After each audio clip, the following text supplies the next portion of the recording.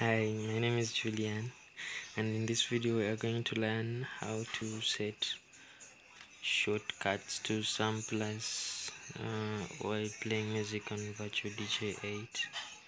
So let's say in case you want to use from A to L. In this case I had added samplers from A to J. So I want to add K and L to complete this line. So you have to go to settings, then go to controllers,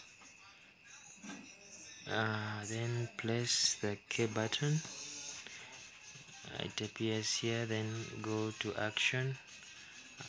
You look for the sampler action.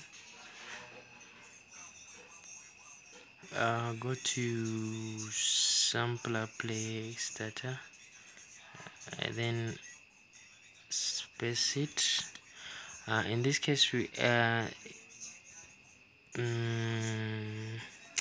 case button K is sampler number 8, so you place 8, then place save, then after this it will work.